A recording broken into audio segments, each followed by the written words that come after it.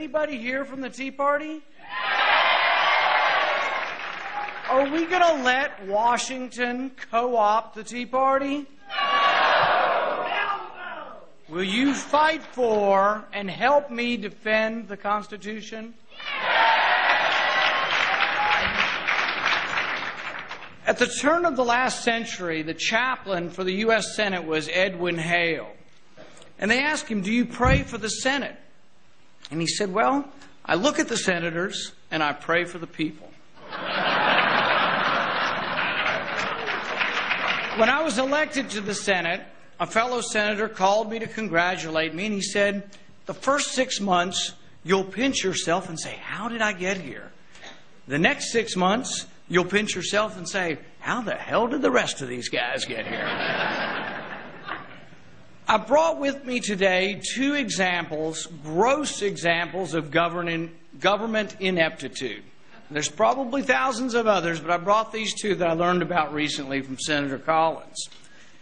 It's not that government is inherently stupid, although that's a debatable question.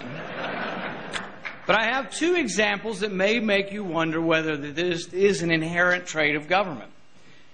The Energy Department has an Energy Star program. You've seen the stickers for energy efficiency? Well, Senator Collins got wind of this and she said, you know what? I think maybe they'll approve anything. So she had the Investigator General send some things over.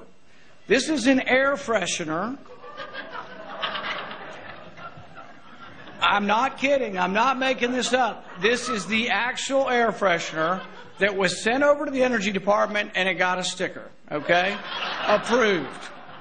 We also have, this is a near facsimile. This is actually the smaller version. It's much larger than this. A gasoline-powered alarm clock. It's going to save electricity.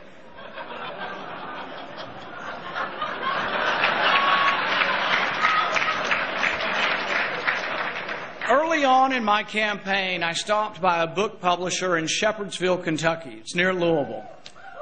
This book publisher had published Barry Goldwater's Conscience of a Conservative, the first edition. I've always liked the passage from the first chapter where he says, I have little interest in streamlining government or making it more efficient for I mean to reduce its size. I do not propose to promote welfare, but rather to extend freedom. My aim is not to repeal bills, not to pass bills, but to repeal them. My aim is not to inaugurate new programs, but to cancel out old ones that do violence to the Constitution.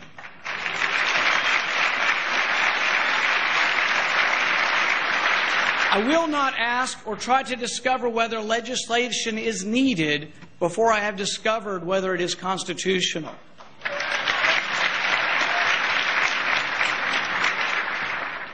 And if I am told that I have neglected my constituents' interest, I will tell them that I was informed that the main interest of my constituents was liberty. And in that cause, I am doing the best that I can.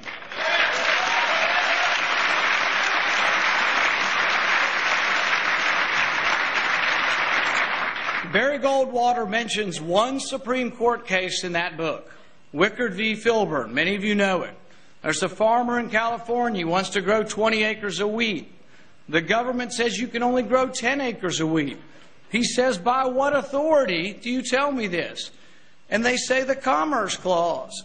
And he says, well, I'm not even going to sell the wheat. I'm going to feed it to my cattle.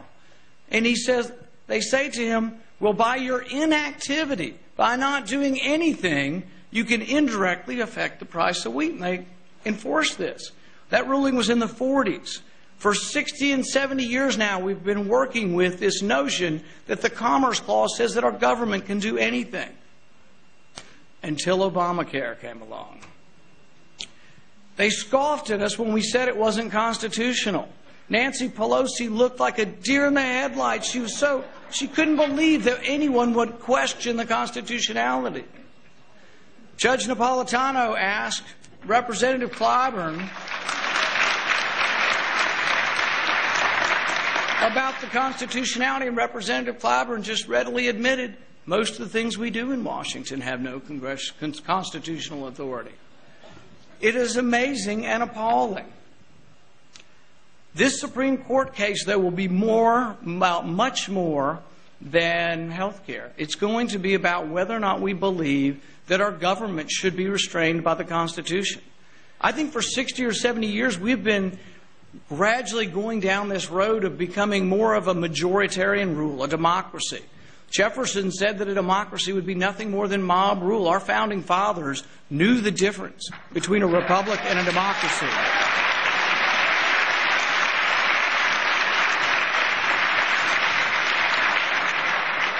Our understanding of the Commerce Clause has become so broad that I often will say, if my shoes were made in Tennessee, they'll regulate my walking in Kentucky. Recently, Senator Coburn, in one of the committee hearings, asked Elena Kagan, he said, well, do you think the government through the Commerce Clause could regulate that you eat 3 vegetables a day? Her response was yes. It is important who the next president will be.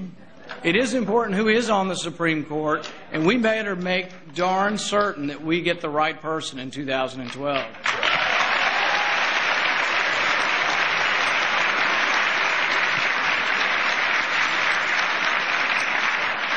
We face a looming debt crisis. It's worse than you can imagine. It really is coming upon us quickly. I went to a presentation this week where they said Japan has passed the point of no return. They don't think Japan will come out from under its debt. They say when a country gets to where its debt equals its economy, when your debt, your total debt is about equal to your gross domestic product, that you approach a point of no return. We're quickly approaching that point. And what kind of leadership are we getting, though? The President of the United States wants to sound like he's now a conservative. He says he's going to freeze spending. He's going to freeze this much of the budget at inflated levels of spending, and over 5 years he's going to add $3.8 trillion to the debt. It's unacceptable. But you are the conservatives, and you drive the debate. So what I'm going to tell you next, you may not want to hear, but it's true. The House Republican proposal will freeze this much of the budget at 2008 levels and will add $3 trillion to the debt over 5 years. It's too little, it's not enough, it's too timid, and we must be more bold.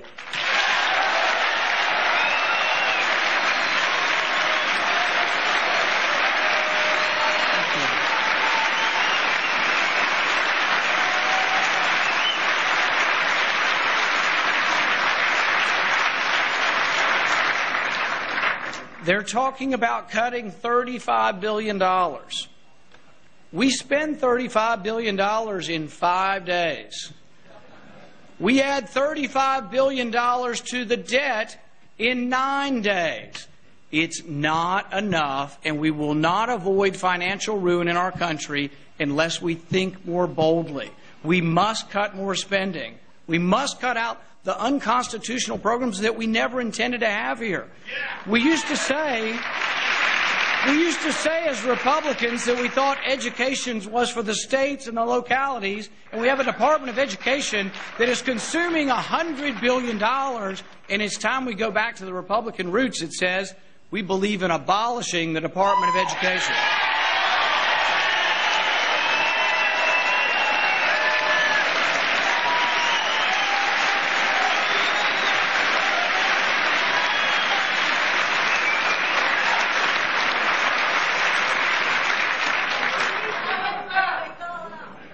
There is, though, one compromise we will have to make as conservatives. Those of you who know me know I don't like to compromise. But there is one compromise you have to make. And this is the compromise, and you have to think this through. We have always been, as conservatives, against the domestic welfare, the abuses of domestic spending, for making domestic spending smaller. But you have to understand that that's this much of the budget. If you cut out all discretionary, non-military spending, you don't balance the budget. You can't get there unless you look at the whole budget. That means we will have to have entitlement reform.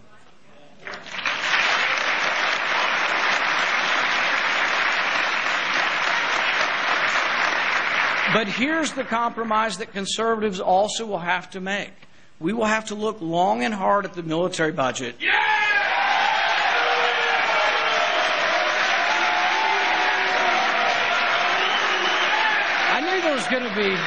I knew there had to be some dissension somewhere.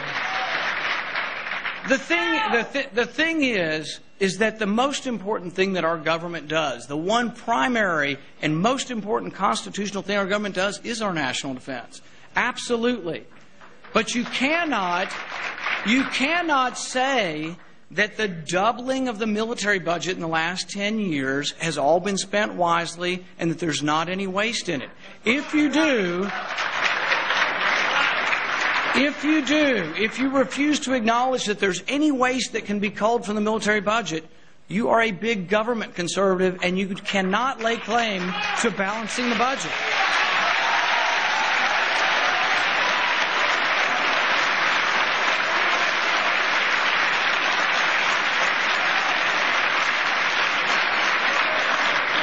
With regard to entitlement reform, it has to happen. There isn't any question that it will happen. It's whether we do it gradually in a rational manner or whether we wait till there's a collapse of the country and we have to do it dramatically. Everybody knows the answer. I said it in my campaign. The Republicans attacked me for it, and so did the Democrats. The age of Social Security will have to gradually rise.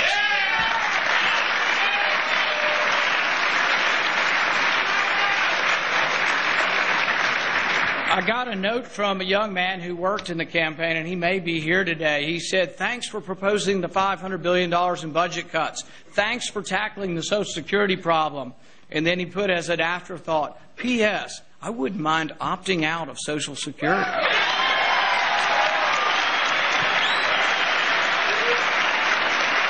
Is there anybody here who would like to opt out of Social Security?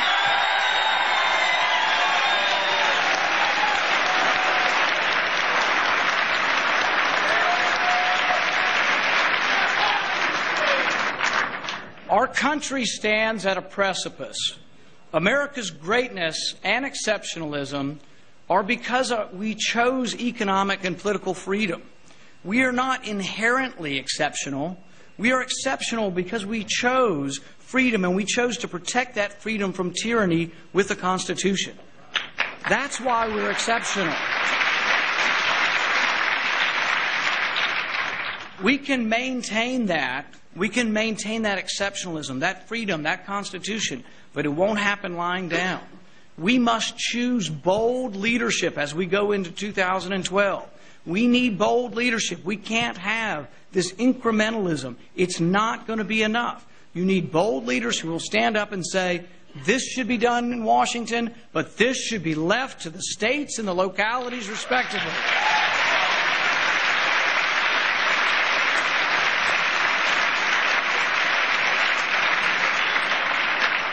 One person can make a difference. I think